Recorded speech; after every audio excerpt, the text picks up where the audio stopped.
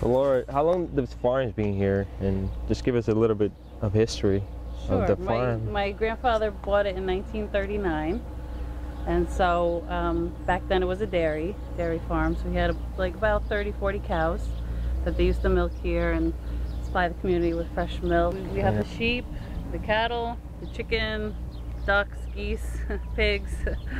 So anything, whatever you're in the mood for, we got. Besides fish. Great.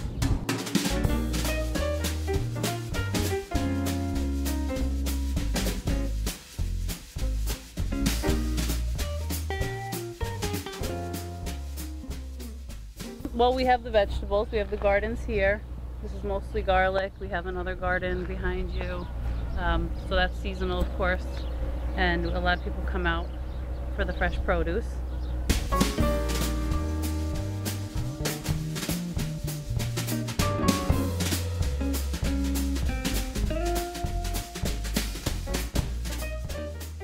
We start to see more Americans be more conscious of what they're eating, and if they have a local farm that can supply that and the fresh meats, now we're starting to see that clientele come out and really support us.